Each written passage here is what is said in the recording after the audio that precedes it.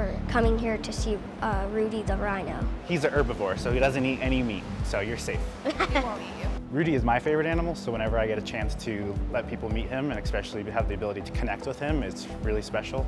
So this is our kitchen. This is also where my office is. I care about Rudy because he has needs like me.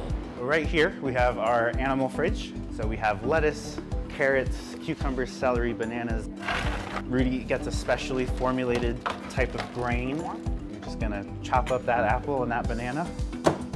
Rylan is an awesome patient. He's a great kid who has celiac disease. Celiac disease is an autoimmune disease, which means that part of your body is attacked by your immune system. So with celiac disease, it's your intestines. Perfect. Rudy has an issue called iron storage disease, where his body stores too much iron.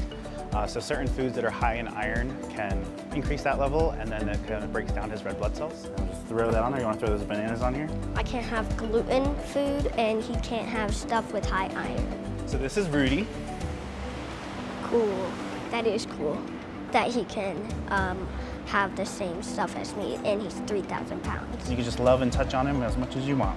It feels like a shell. His lip is cute. He's got a huge tummy. I bet it does take a lot of food to fill it. Is it gross when your hand gets slobbered? It's a little weird. I really do hope it's a lesson that he walks away with. What we put in our bodies is what fuels us, and you gotta eat your fruits and vegetables to stay healthy. Rylan and other kids' takeaways should be that just like Rudy the Rhino, when you follow your special diet, the gluten-free diet, even though it can be hard at times, it's really important to make you a healthy person and live a nice, normal, healthy life. I'm not feeding him fast enough. We have a lot in common. When it came to Rylan, I could just see it in his face how much he lit up and how much he enjoyed meeting Rudy and seeing that he's no different than a 3,000-pound rhino when it comes to certain things. How was that? Fun. He's really cool.